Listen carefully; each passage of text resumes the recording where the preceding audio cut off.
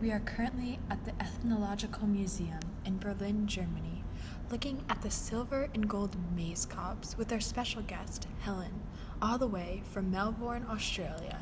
Yes, Helen, welcome. Thank you. I am very happy to be here. These cobs were created during 1438 to 1534 out of sheet metal and silver alloys using the repousse technique, which was very difficult to produce due to the fact the metal had to be mined, annealed, flattened, and... Yes, by the Incan people. Upon first glance, these may seem like an ordinary replica of corn, but they're... Beautiful. We can clearly see the use of an extremely difficult method known as the repousse technique.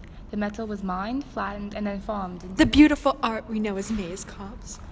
We can see the cultural influence through the usage of metal, which was prevalent in this area, and through the depiction of maize, specifically black maize, which was the primary source of nutrients in the Andes and Incan Empire.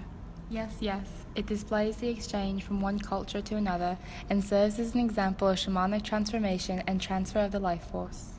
It was part of the royal gardens with the Incan Empire, and it reinforced the status of the ranking class. Yes, we are actually very lucky to be here in front of the maize cobs, given that upon the arrival of the Spanish conquistadors, they melted most of the materials due to their significant value. That's right, Steve. The royal gardens not only contain the maize cobs, but entire replicas of farms and the insects that might be present. Oh, just imagine that you are walking in the Andes and see a field of glittering, beautiful maize. Imagine how weak you would feel in the presence of all the divine power reinforcing the king's amazingness and right to rule. These could also be seen as a link between the origin of the Incan upper class and that they were supposed to be descendants of the most powerful sun deity, and how these could be seen as symbols of that and offerings to the ancestors.